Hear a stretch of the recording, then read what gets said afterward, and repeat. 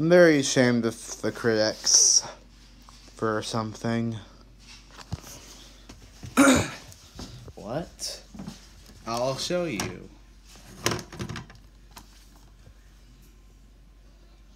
People hate this movie more than the Emoji Movie, Norm of the North, Where Dead Go Die, even Food Fight.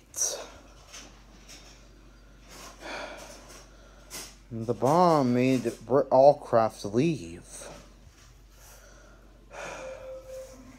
Turn off the alarm. Why? I know BOBs are box office bombs are bad, but bad enough to make someone resign themselves? I'm not happy with that. I know we're getting a new one, but would you please stop criticizing this film? There are worse films out there, and worse kids' films.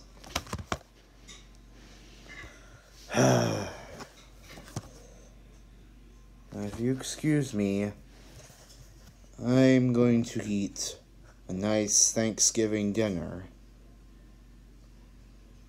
then come back for you.